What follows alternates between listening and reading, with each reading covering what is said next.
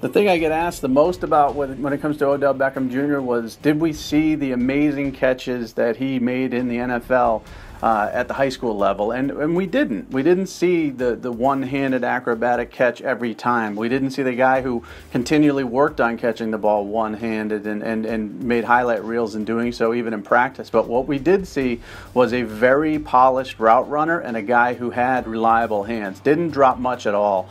And I think at the time, he was not only a deep threat, didn't have the greatest size in the world, wasn't a big physical guy, but very quick off the line, so he had escapability when you tried to press him, but also very, very impressive on slants, in routes, working the middle of the field, making the difficult catches when the ball's thrown behind him or low, really being a quarterback's best friend. And obviously in college, he had a good career. The quarterback issues at LSU certainly hurt him, but he and Jarvis Landry were a tremendous combo in college, and now in the NFL, one of the top 5 or 6 wide receivers there and making highlight reel catches. So I do get that question quite a bit. We didn't see the one-handers consistently, but we knew he had good hands, we knew he was a good route runner, and we knew he could be a difference maker.